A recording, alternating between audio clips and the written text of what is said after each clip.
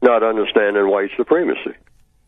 That's the direct answer. Going back to the beginning. If you do not, going back to the beginning. If you don't understand white supremacy and that they're running everything, it's not nothing that they're not running. You can't even name anything that they're not running. If you're a black person on this planet, name something, just one thing, that they don't have total control over. Mm-hmm. Economics. I don't care how pretty your money is somewhere on some, somewhere, and you decide to print some money and you're black. That money's got to be validated by the white supremacists. Otherwise, it is worthless. Now, is this true or false? That's what you always aim for. Always look for the truth, even when it hurts, because it hurts for a reason.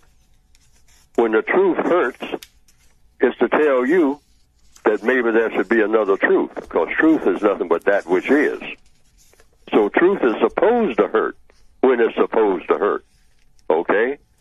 So what black people have been trained to do is to avoid the truth because it might hurt. We're real sensitive about feelings.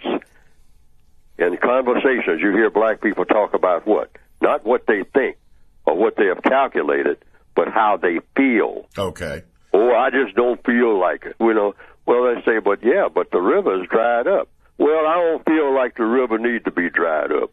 Yes, sir, but the river has dried up. We're going to have to move from here and go somewhere where there is water, sir. Yeah, but I just don't. I've been living here all my life, and the river ain't never dried up before. And so I just don't feel like the river ought to dry up. That's what you call Negro logic.